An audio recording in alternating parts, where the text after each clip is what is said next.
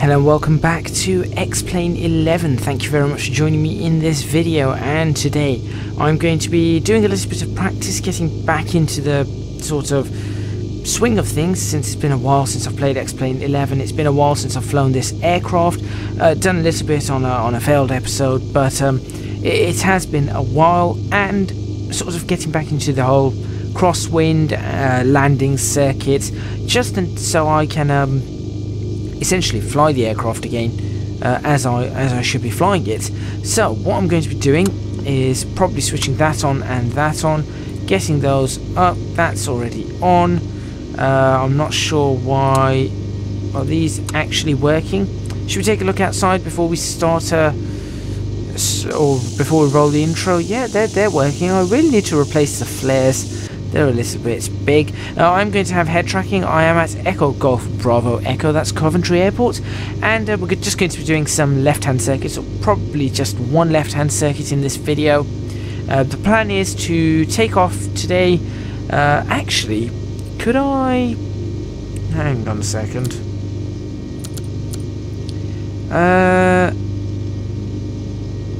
Could I do that? No. I am going to do a left-hand circuit. What I'm going to do is I am going to figure out what the code for Honolulu is. I've got a different idea. I've got a slightly different idea for this. Right. The code for Honolulu is 113.65. So 113.65. What I'm going to do is I'm going to tune this in to 113.65. I've just got a really interesting idea. I'm going to set this for 90, and we're going to be flying away from it. Alright, so the plan is we're going to take off. Actually, it's not going to be 90. We want to be on a... let's think. We're on 2.3 right now. We want to be on 1.4. There we go. That's about right. Let's just set everything up before the intro. Before I put the intro through. So if I stick this to what we're on currently, that's 2.3, like so. That's our runway. We are going to be flying out 14.0532 and then back. So what we'll do is we will go up to the intersection with Honolulu, turn along, fly along that, come back down, and then just fly around. That's all we're going to do. That should be pretty easy, pretty simple to do. Of course, with my flight controls, it might not be as easy as I want it to be, but you never know.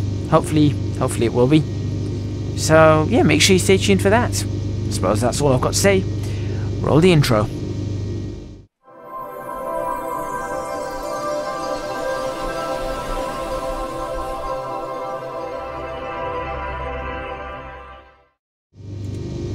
Right, the head tracking is on. The flaps are down. Are they? I can't see on that side. Yep, flaps are down.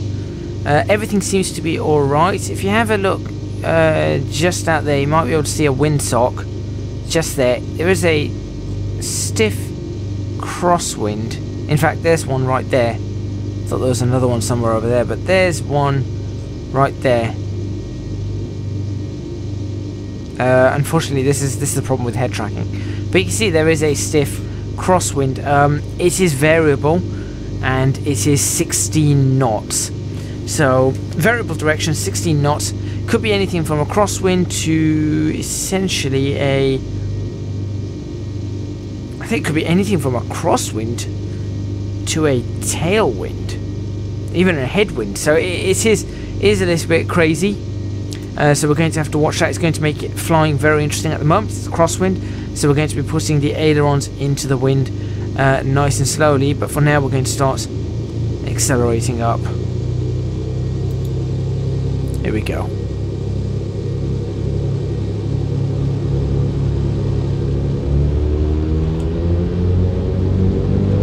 Alright, watch that rudder to hold us first, then the ailerons can go in. Keeping our ailerons in full effect. Up we go. And you can see just how much of a crosswind there is there. Positive rate, gear up. I mean, that is us essentially flying straight. That is us now flying straight, although we're sort of not flying straight. I mean, that's a little bit crazy, but it's fun. It's good fun. So, let's get ourselves up and away.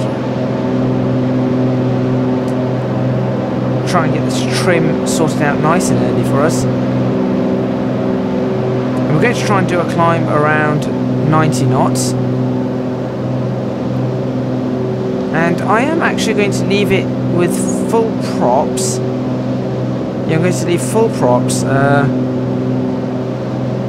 the moment. In fact, let's bring those props back just a bit. There we go. And let's just fly out towards Honolulu right now. And I think now at this speed we should be able to bring ourselves back to 2-3 quite nicely. Oops, just been pushed down just a smidge. There we go.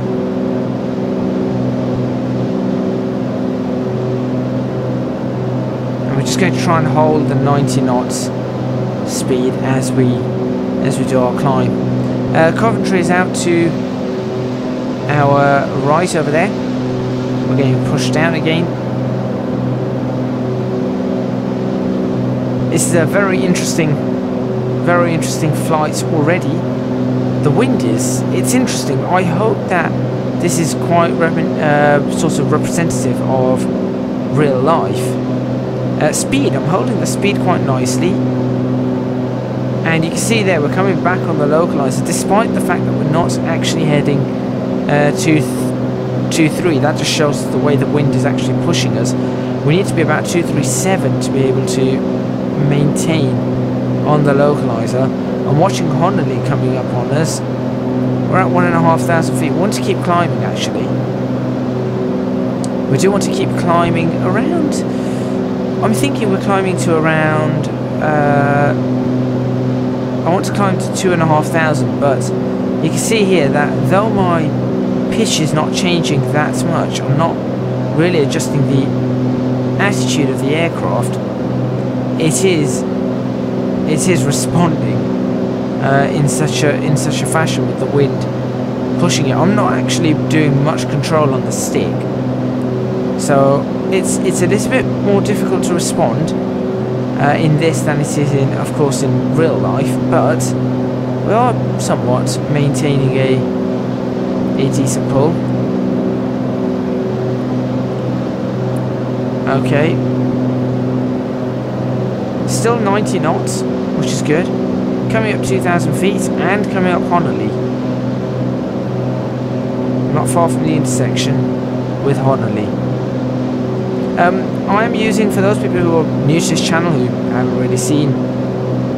haven't seen any of my videos, I am using ORBX's TrueEarth, TrueEarth GB. It's got the full pack on it. In addition to that, I am also using this JustFlight Arrow, this Arrow III, which is my favourite light aircraft, and I'm using Active Sky XP. Let's get this turned. Continue climbing though.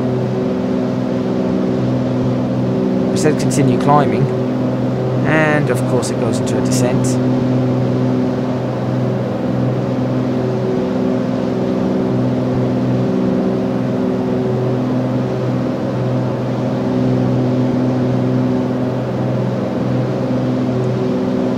Not too shabby. Little bit off our target, but not too shabby. Now at this point I think we should be able to fly 1-4 quite nicely. I will now reduce the props. There we go. Reduce the mixture. And bring in our flaps. Like so.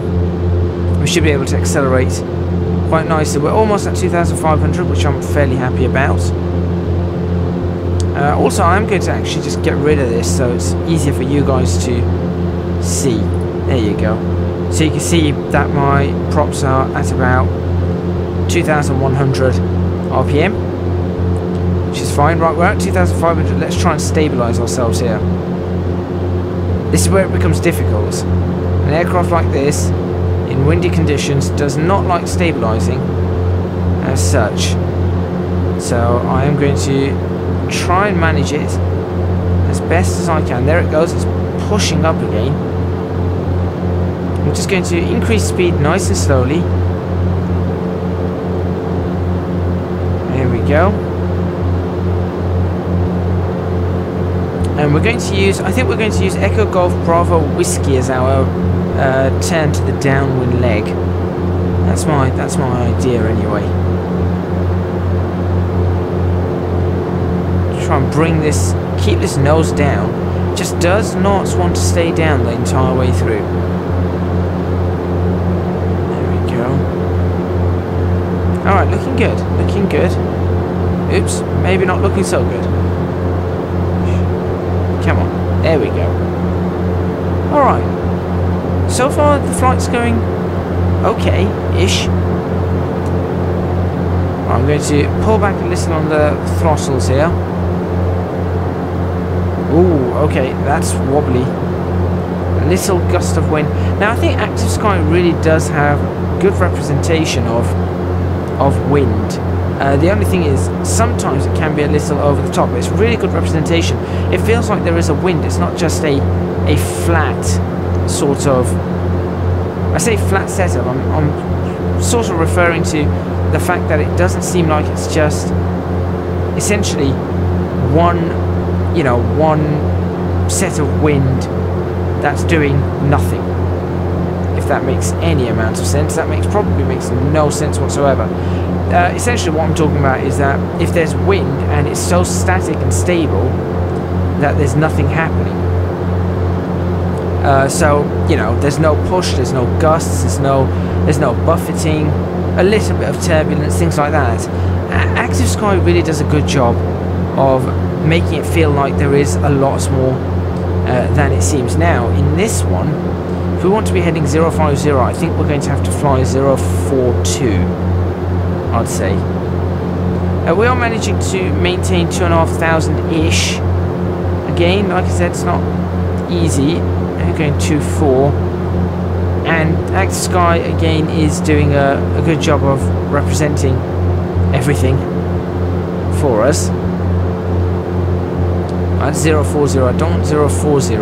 It's going to push us a little bit too far. I want 050. Well, I don't want 050, I want 045. Getting this aircraft turned in for that is not happening. There we go. That's kind of alright. Keep it stable. Keep it stable. Doesn't want to stay stable.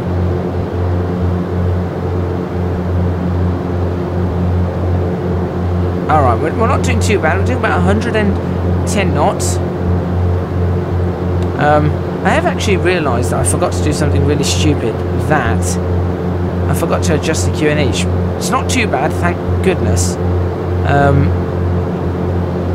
This is because I had a look at the Active Sky stuff way beforehand. I completely forgot. But we are at 2,500 feet. There you go. That's a complete novice mistake right there. Never do that. It's one of the first things to do is check your barometric pressure. Make sure you have the right pressure. So we're at 2,500 feet, which is absolutely fine. Thankfully the pressure is not all too different today. Just we're showing us about 60 foot off.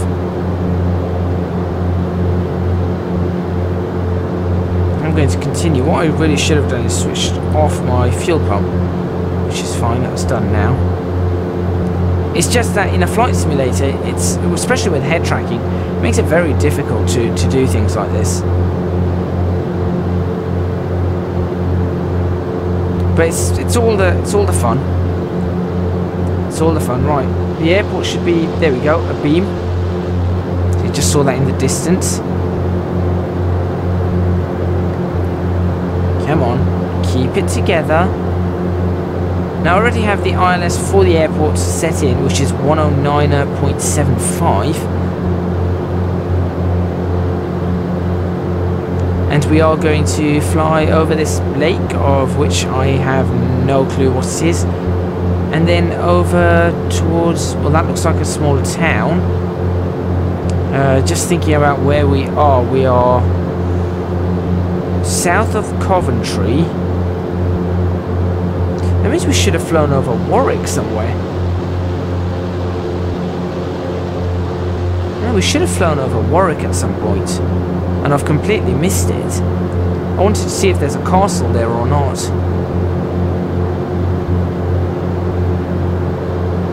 I'll have to have a look afterwards.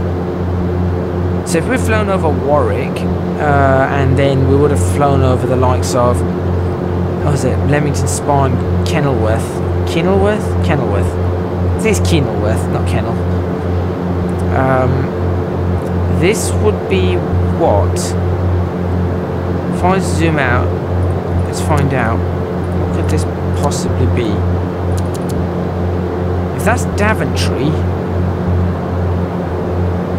so that's Daventry out there. That's Rugby. That's the town of Rugby. Yeah, I think.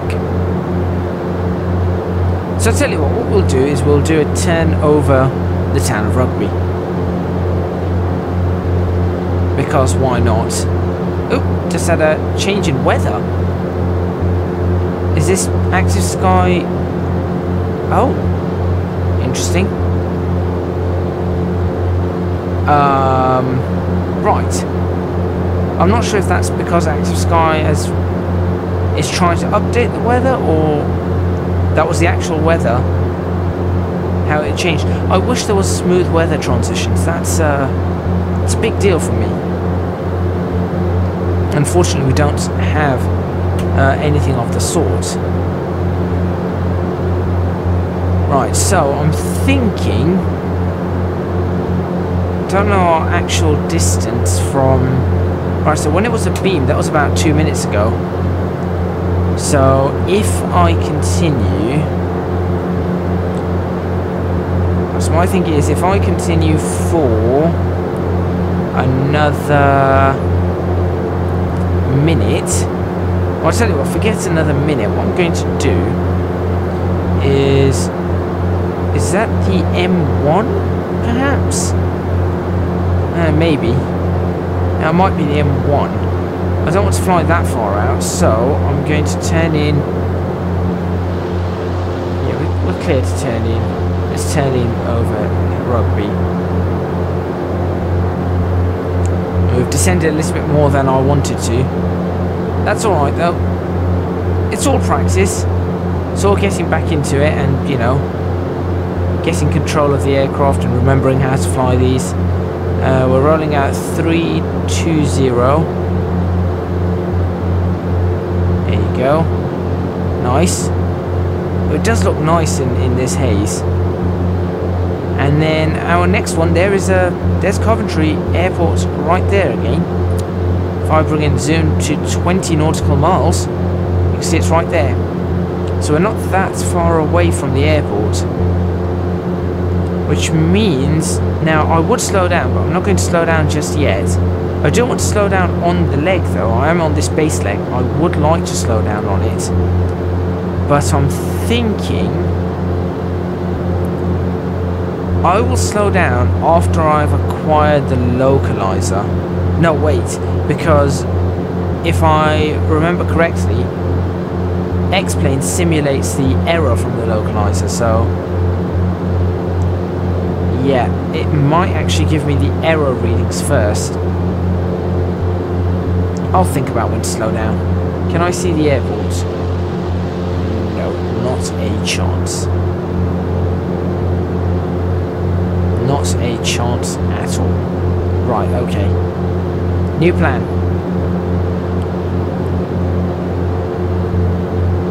New plan, figure this out.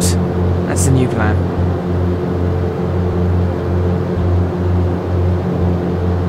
No, do not keep climbing. I do not want you to climb.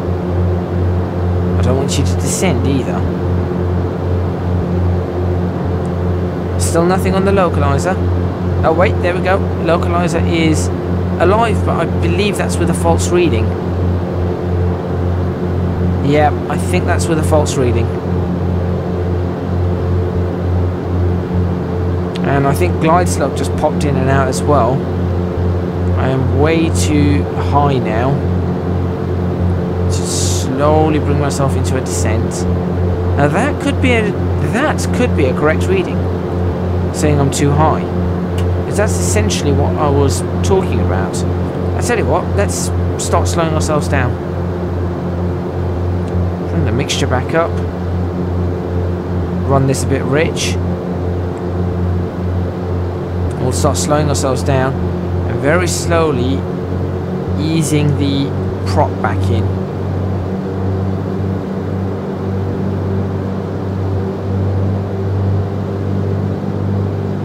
There we go.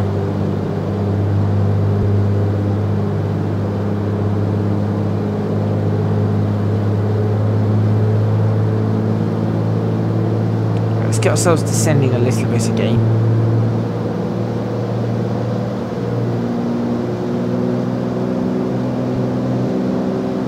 There we go, props back to max. I'm not going to bother with the fuel pump, although I really should. Fine, fuel pump can go on. That was actually surprisingly, that went surprisingly well. I still want to hold 2,500. I do not believe we are that far off at this altitude. I know it's showing, the glide slope showing us way above.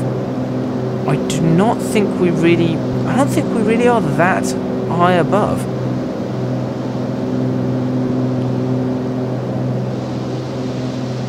Where's the airport? Oh, I see the runway. I see the runway. Alright, here we go. As soon as that localizer starts moving, I will turn this aircraft.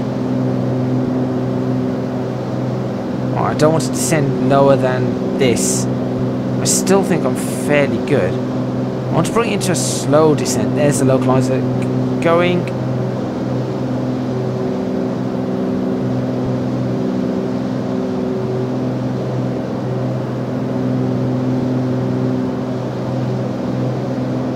Come on, keep it turning. Keep it turning. Oh, I should have gone for a 30 degree bank, not a 20. But we're alright. It's not too terrible. Given that we're going to get pushed off course in a minute. Right. Now comes the difficult part. So. I'm thinking. There we go. We're already being pushed off course. Look at that. There we go. Look, you can see the red and white lights as well ahead. So that's what I said.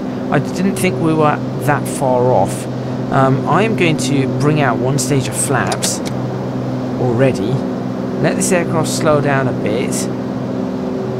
I won't bring out the gear until we are right. Until we've got a stable approach going on. So I'm going to am I going to use a cross or a right? What do I want to do? Do I want to crab the aircraft or do I want to do a wing low? I think I'm going to try a wing low. No, actually, no. For this kind of crosswind, I think a crab is probably better. Right, keep descending, keep descending. Right, now as soon as we cross this roundabout, I'm going to drop the wheels because that's only a couple of miles from the airport, I think. And we could probably swap this out to tell us how far we are. There you go, 2.5 miles from the airport. Alright, we're doing okay. We're doing okay. Now it's 90 knots. Now we're going to slow down further. We'll cross that roundabout, landing gear out. Quiet. And let's continue our approach.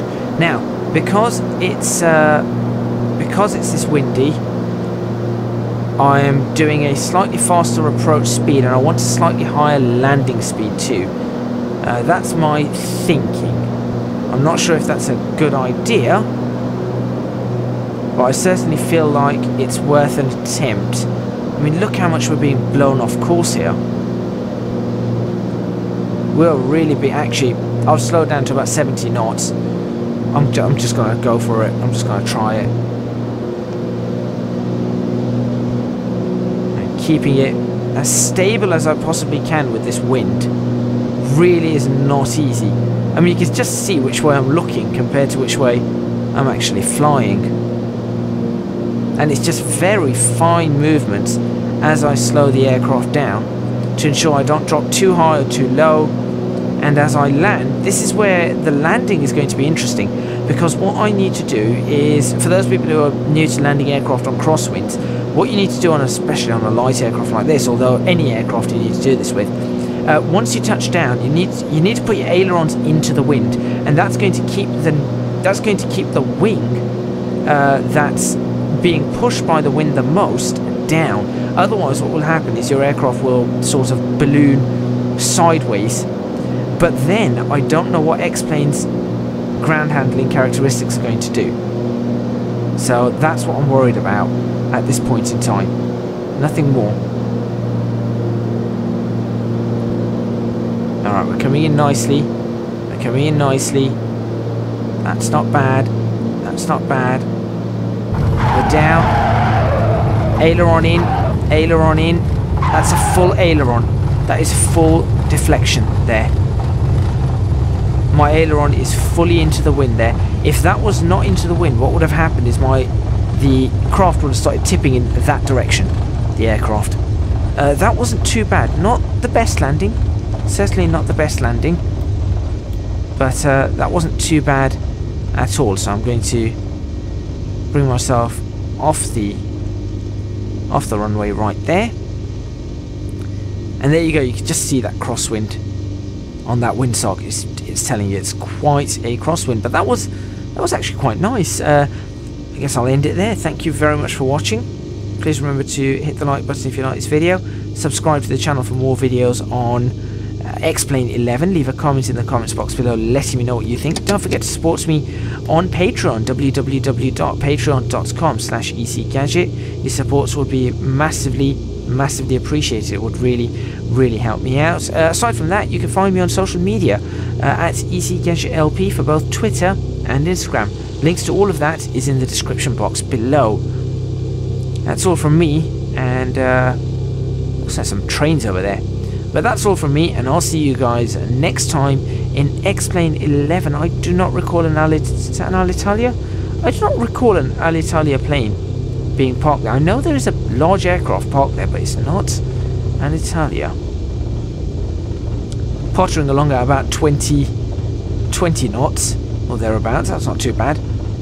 But yeah, that's all from me, and I'll see you guys next time in X-Plane 11, where I mean, I'm kind of impressed that I managed to fly or land in a 16 knot crosswind. It's definitely interesting. But yeah, I don't know what I'm going to get up to. If you've got any suggestions, leave them in the comments box. We'll see what I can do, and if I can get hold of any more sort of add-on aircraft, that would be pretty cool. I might try and actually do that. I think I'll just stop the aircraft right here. I'll see you guys next time.